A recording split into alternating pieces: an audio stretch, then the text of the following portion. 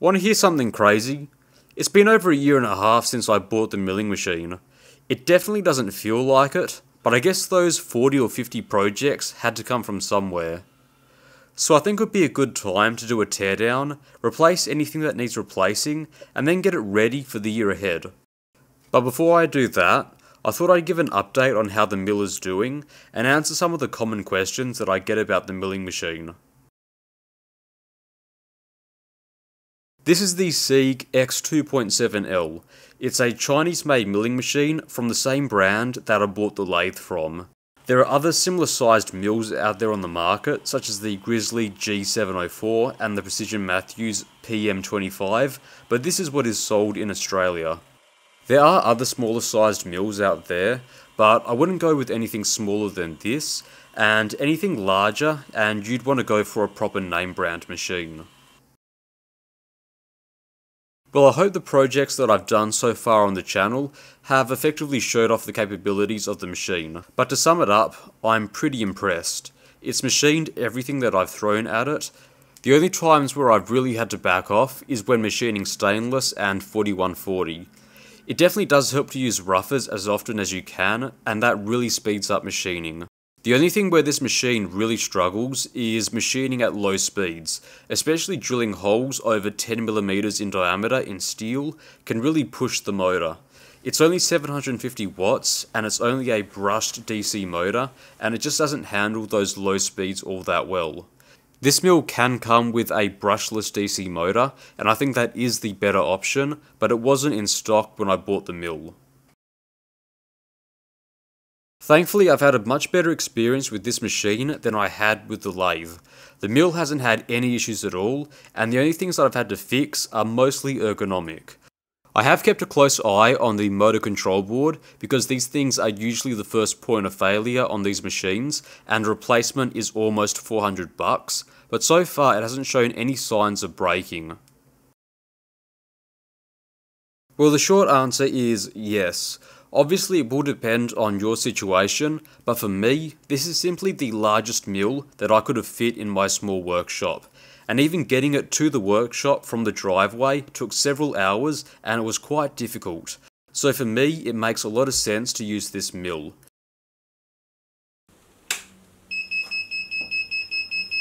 This is one of those DRO kits that you can find on eBay for about $200 to $300. They're a no-name brand, and they certainly aren't cheap, but they're a lot cheaper than a proper name brand kit.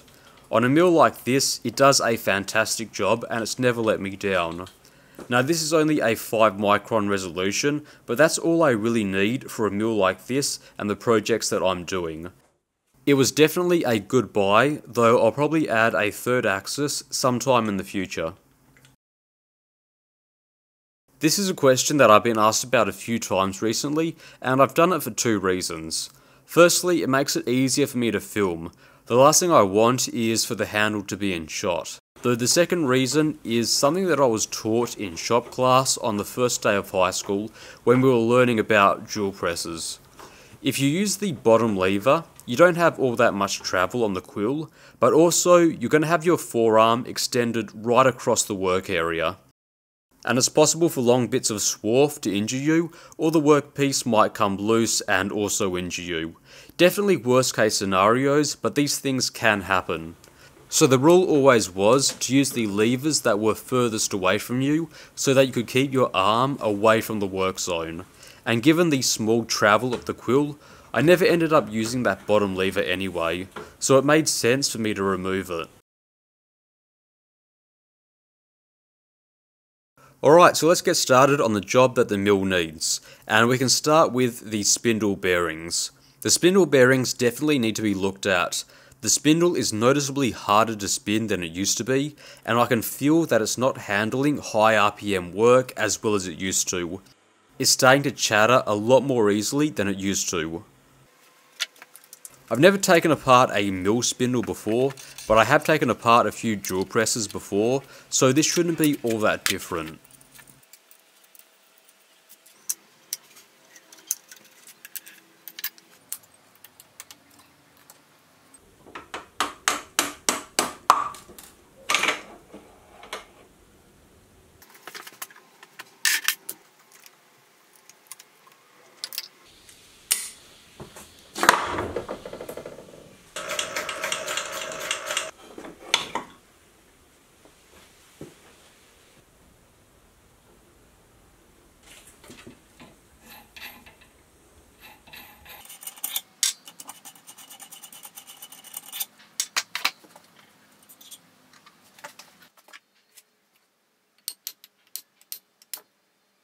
And after a bit of hammering with a soft-faced hammer, the spindle should come out.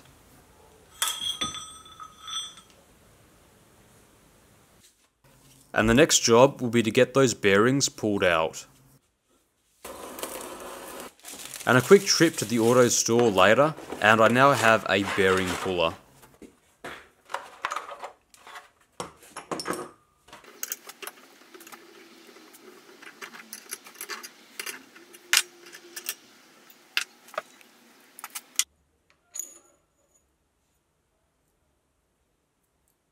Definitely not the best condition oil that I've ever seen, although that might be partly my fault.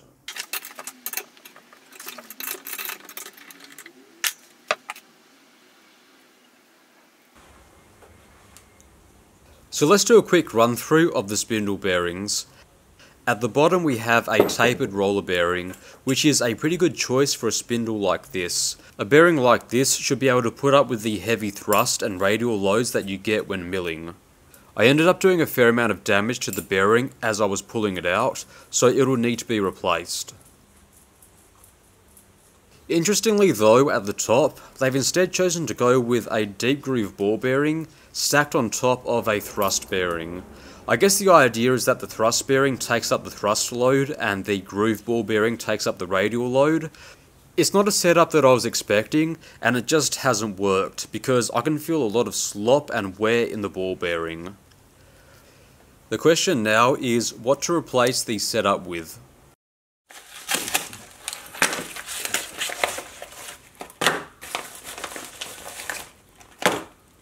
I'll be replacing all of the bearings, and I opted to go with some Japanese made Koyo bearings.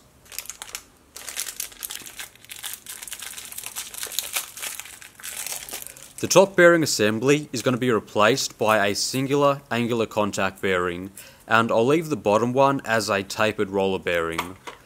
I spoke to a few people who own the same mill as I do, and this setup works just fine for them.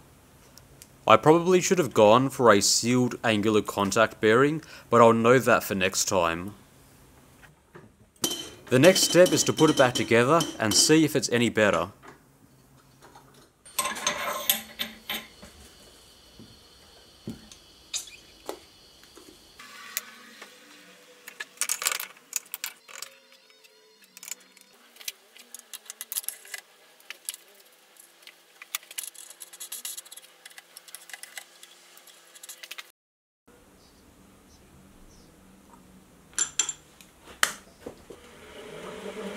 Well, for a second there, I thought my indicator was broken.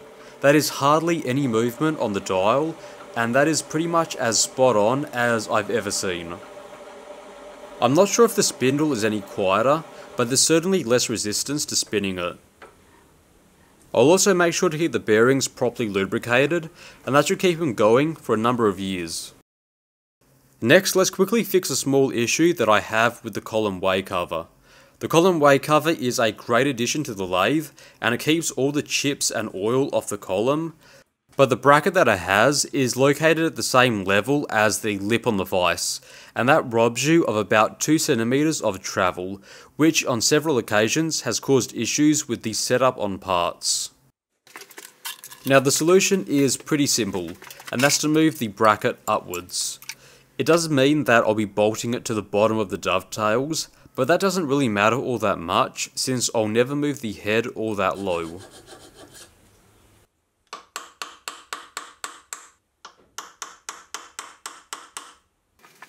And of course, to get the drill in, I had to remove the table and the saddle. I guess no job is easy as it looks.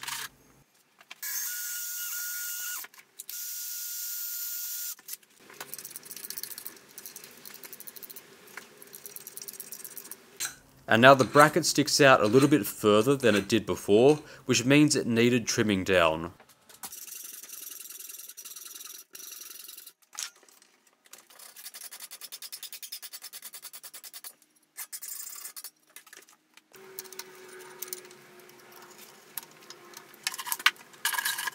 And with it done, you can hardly notice anything different.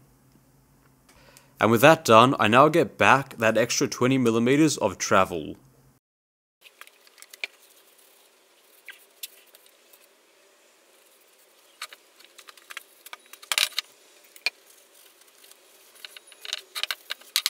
Now whilst I had the table and saddle off the mill, I thought it would be a good idea to glue it up and see just how flat the surfaces are. I'll mix up my bluing solution, which is a mix of linseed oil and Prussian blue in equal parts. A few people did suggest that I try using mineral oil instead of linseed oil since it doesn't dry, but it doesn't seem to work with the oil paint that I have. It just seems to clump up and not do much. But for the quick work that I'm doing here, linseed oil will work just fine. So for anyone who hasn't seen this before, this is my small granite surface plate. It's spec'd to be flat to within 5 microns across the whole surface. You can get better surface plates than this, but 5 microns is more than adequate for what I need. I'll spread a thin layer of blue on the surface plate, and then I'll place the saddle on it.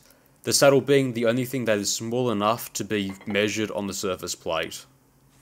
Now it's going to be a bit difficult to see, but any area that touches the plate will come up as blue, and anything that doesn't will be left clear.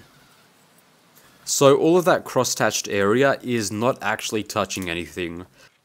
And ideally we would want a more even contact area. So what I'll do is manually scrape this flat. What I have here is a carbide scraper, and that's bolted to the end of a handle. And what I'll do is I'll manually scrape away the blue high spots, and in doing so this will remove about 5 to 10 microns of cast iron. The scraper that I'm using is a little bit small for this work, but it will work. So what I'll do is I'll scrape one way and get most of the blue areas, and then I'll come back in the other direction and scrape the other way, and doing it this way helps to prevent chatter.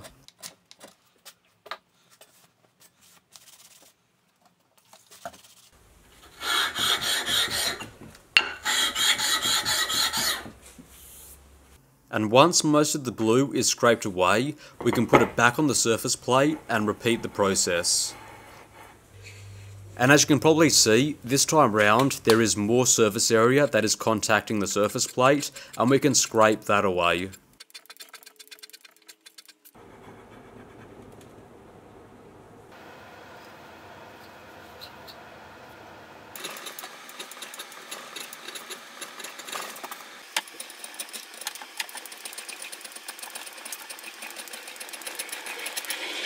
And I'll continue until I have a pattern like this.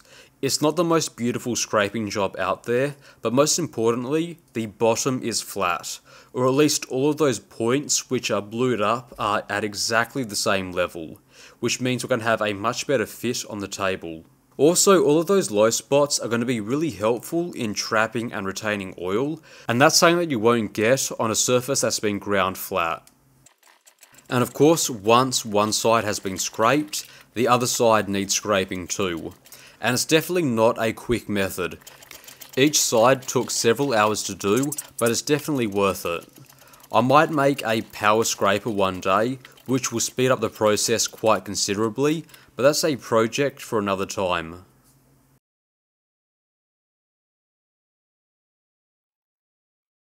And whilst they're out, I'll also check the gibs too. It looks like someone added a scraping or flaking pattern at the factory to help retain oil, but it looks like they didn't check for flatness because only the corner and a little bit in the middle is touching. Now this is a pretty awkward shape to hold onto, so what I'll do is I'll glue it to a piece of scrap and hold that scrap in the vise. And I can always remove the bond with acetone when the time comes to removing it. Now unlike the saddle, which is made of a grey cast iron, the gibs seem to be made of a white cast iron. It's a lot harder, a lot more brittle, but also a lot more difficult to scrape than grey cast iron. It's a much slower process, but I think it's definitely worth the effort. And with the gibs now properly scraped, I can now put the mill back together. I think ideally I would have also scraped underneath the table and the dovetails because there is no guarantee that those are flat or level either, but to do that I'd need a straight edge, and that's something that I simply don't have yet. The same goes for the head. I should have scraped it, but I simply didn't have the time to remove it and scrape it, so I think that's another project for another time. On a positive side though, with the gibs now contacting properly, I feel that I'm able to use much less force to take the slop out of the table. Before scraping, the screws were done up as tightly as I could go in order to take the slop out of the table, but now I'm using minimal force and it feels a lot better than it did before. And with the table now back on, I can now quickly retround the mill so that the column is perpendicular to the table. Finally, let's talk about the flood coolant setup that I set up about a year ago. On the whole, it's been a huge success, especially when doing very heavy cuts on steel. I can push my cutters a lot further and they last substantially longer than they did before. The total setup cost was about $150 and it's definitely paid for itself in saved end mills. It doesn't get as much use as I would have liked, just because it does get very messy when I do use it, but I'm very glad that I have it on hand for those situations that really need it. For light cuts, I use the same coolant in a spray bottle, and it all filters down into the same tank and gets recycled. Personally, I like this a lot better than a mister, because misters tend to coat everything in a fine coat of coolant, plus there are risks when it comes to breathing in atomized coolant. So if I ever go for a mister coolant or even a fog buster setup, I'll probably do that in conjunction with some sort of enclosure.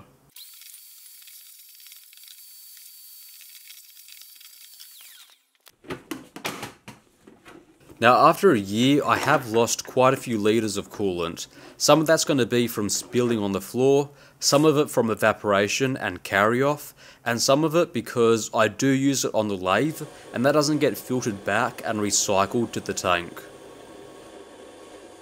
I also haven't been that good at skimming off the whey oil off the top as I probably should have been, but thankfully there's been no bacteria or mold growth and the coolant doesn't smell. What I'll do is I'll transfer out the old coolant into a new tub and then I'll clean up the pump. I know a few people were skeptical as to whether a simple pond pump would hold up to this use, but it hasn't had any issues so far. Now I could have checked the coolant concentration and the pH and then refilled it with distilled water and used it, but instead I took it to be disposed and then I decided to try out a different coolant, because if there was one thing that I wasn't happy with, it was the coolant itself. Even at higher concentrations, I had quite a few issues with rusting, so instead I'll be switching over to a semi-synthetic that I've heard good things about.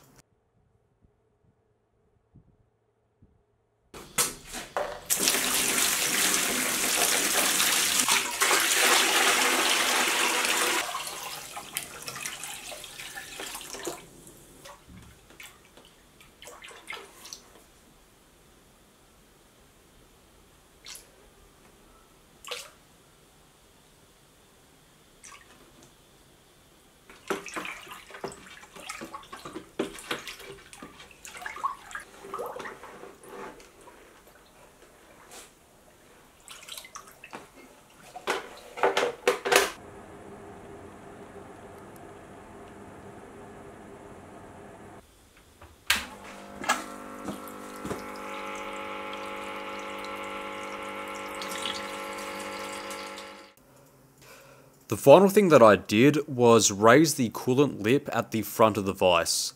The lip wasn't that tall from the factory, and every now and then I did have coolant spilling over, which made a pretty big mess. The fix was pretty simple. I first scraped the paint off to reveal the cast iron. I then used some metal putty to build up the edge.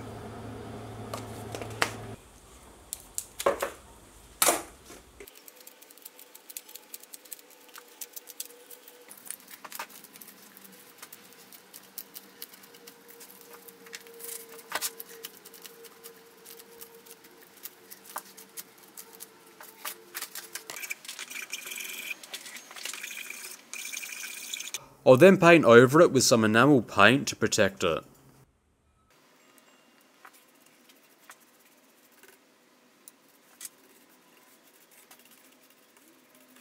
And whilst I was at it, I also gave the whole vise a quick coat of paint. I never much liked that old blue. It had a hint of green, and that was pretty difficult to colour correct. Personally, I think this new marine blue look looks a lot nicer.